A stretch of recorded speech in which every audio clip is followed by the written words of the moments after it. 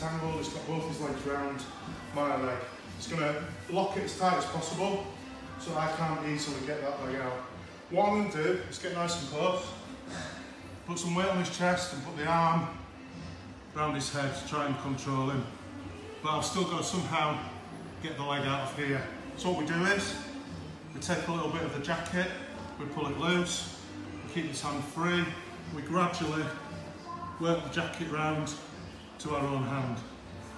We gradually tighten it up, and tighten it up and tighten it up until it's as tight as possible.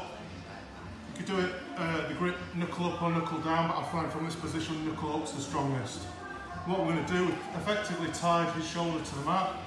We can roll over on this side and he's going to struggle to be able to move and follow me. So from here, you place a hand on the knee and either release the knee that way or just tighten up the knee.